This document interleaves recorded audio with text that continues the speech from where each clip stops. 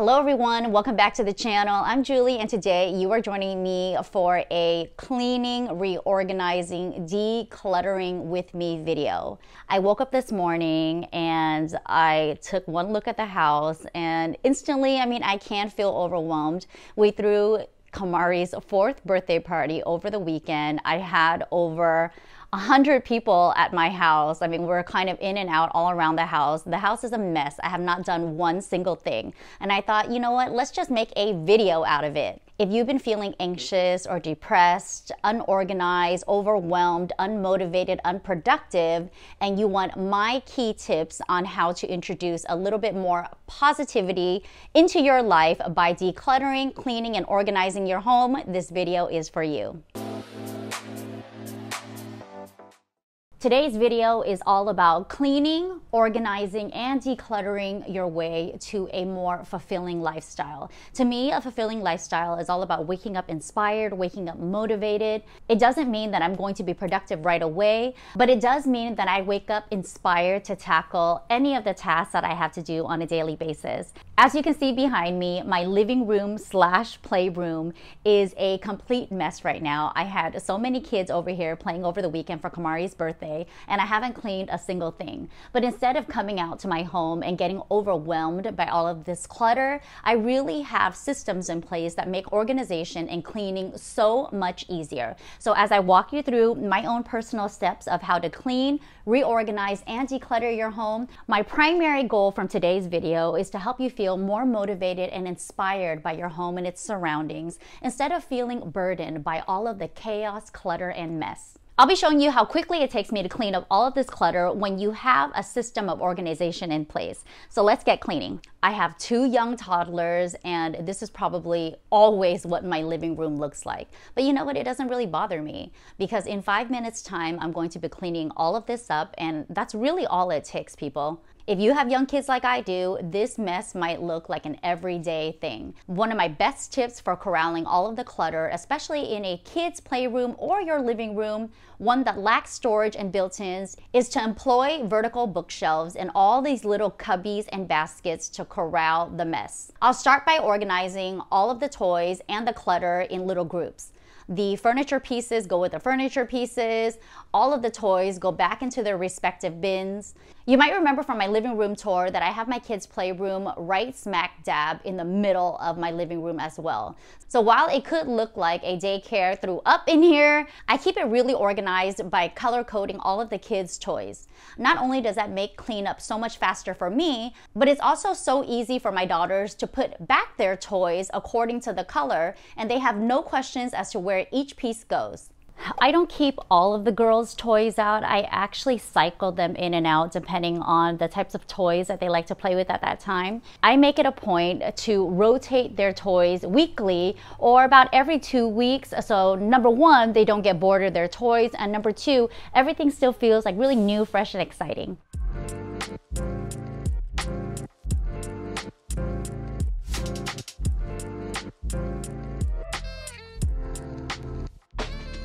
Nice.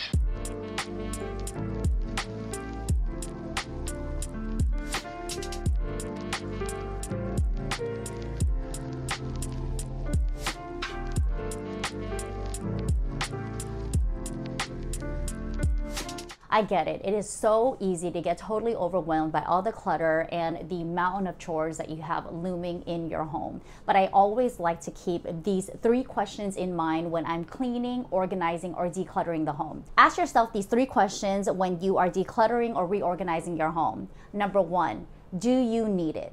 Need really is subjective. Of course, if you need it, you know you're going to need it. If you don't need it, you can discard it. You can trash it, you can recycle it, you can donate it, or you can sell it. But in my experience, I just like to donate items. Selling to me actually even takes more effort than obtaining the items. So I like to make a quick, clean break and just donate it. Number 2, does the item make your lifestyle, your routines, your habits, your hobbies easier?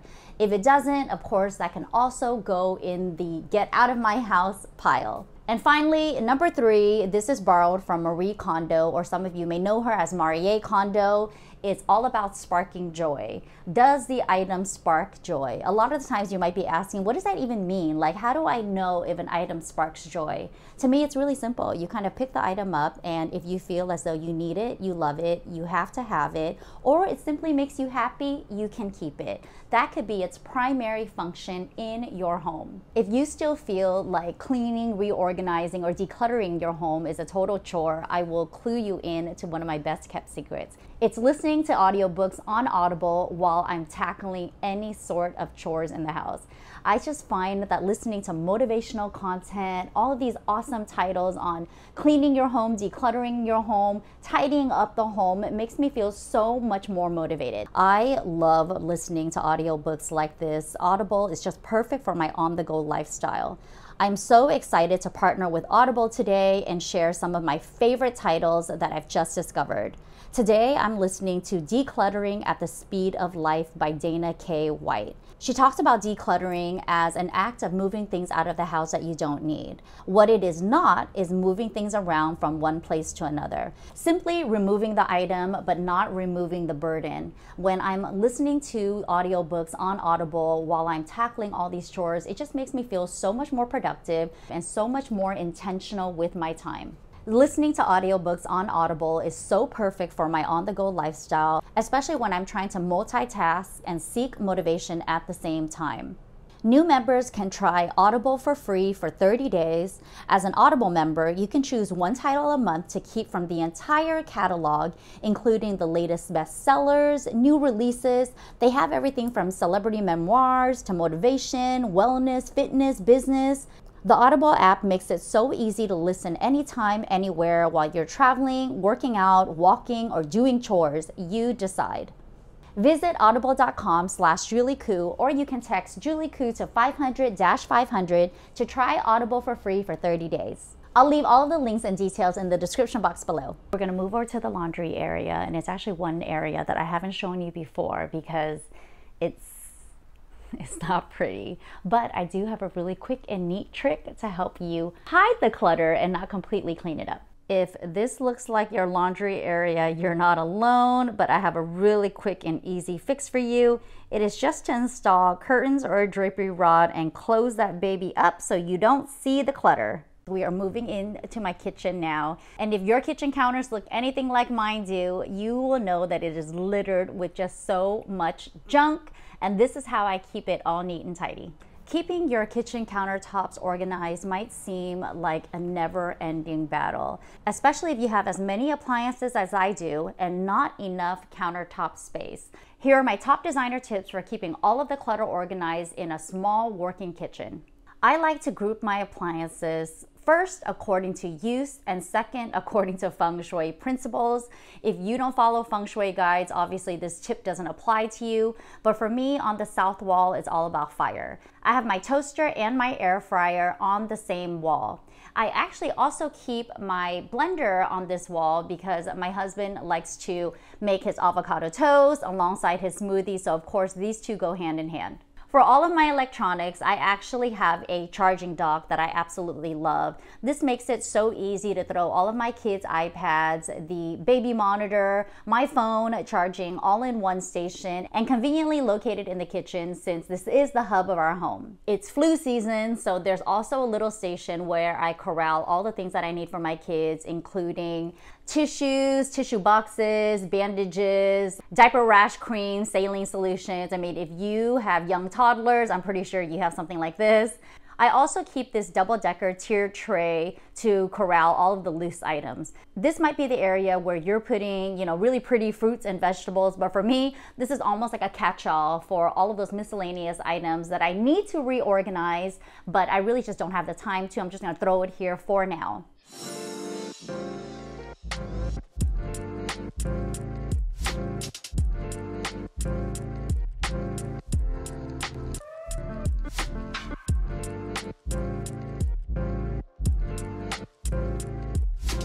I get a lot of flack for open shelving in the kitchen, and I'm going to show you how fast it is for me to put dishes away, especially after I've washed dishes. It's also really easy to host guests here when they can see all of my inventory.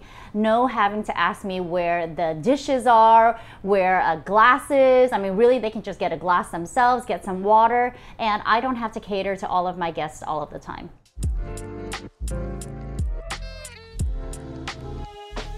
That's nice.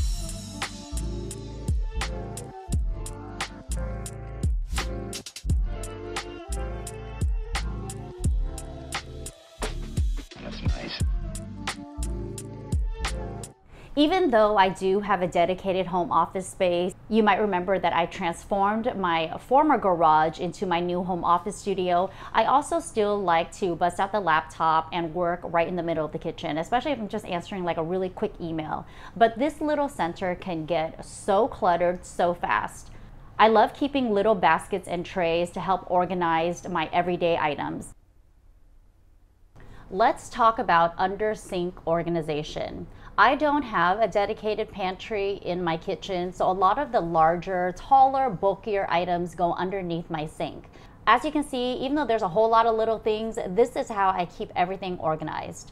I have all of my smaller items in a metal basket. This metal basket actually comes with a stacking composition. So if you need to stack one on top of the other, you can. But of course, I have my hot water dispenser down here. I've got the garbage disposal. I don't have the height.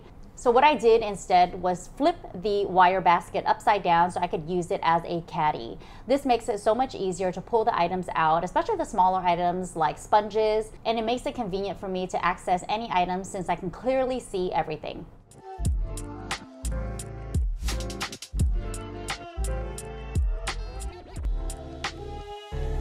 That's nice.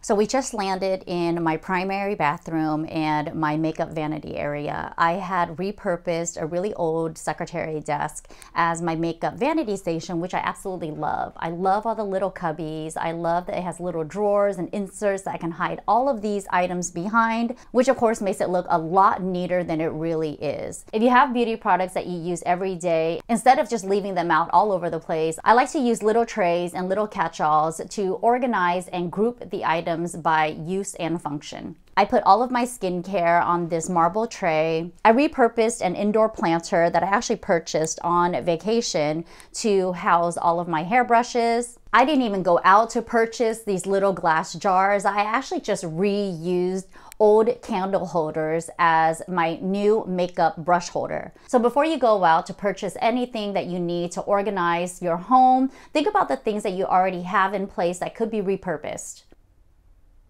The insides of my cabinets are already pretty organized. I love to keep acrylic bins, especially like this Lazy Susan. It makes it so much easier for me to kind of turn and spin the Lazy Susan around so I can see all of the kids' toiletries and products. If you have deeper cabinets like I do, I love to use stackable acrylic bins so that you can pull the drawers in and out. I've also saved some old beauty boxes and even shoe boxes. I mean, if you have old shoe boxes lying around, use it. There's no need to throw it out, especially when it can be used to organize all of your daily bathroom essentials. What I learned from today's audiobook, Decluttering at the Speed of Life, is that decluttering is all about moving objects out of the house that you do not need. Decluttering does not mean you're moving one item from one place to another. That defeats the entire purpose. You're basically just moving one burden from one room to the other, so you still have that burden. Clutter and a disorganized home is all about mindsets and those emotional challenges that are blocking you from action. I know you've heard the saying before, the only way out is through, and that could not be more true for a cleaner, tidier, and more organized home. When your home is neat and tidy and it's organized and it's clean, you just wake up feeling so motivated and so inspired to tackle life and all of its challenges. Especially having those systems in place so that you could have a more organized and less chaotic home. If you like this type of content and you want more motivational clean with me videos, please give this video a thumbs up. Comment below and let me know what is your #1 trick to organizing your home. Share this video with anyone you know who's feeling stuck in a rut, and of course, subscribe to my channel if you haven't already. Click that little notification bell to be notified of new videos that we drop on the channel every single Thursday. That's right, we have moved all videos from Tuesdays to Thursdays, so make a mental note of that, and I will see you all next week.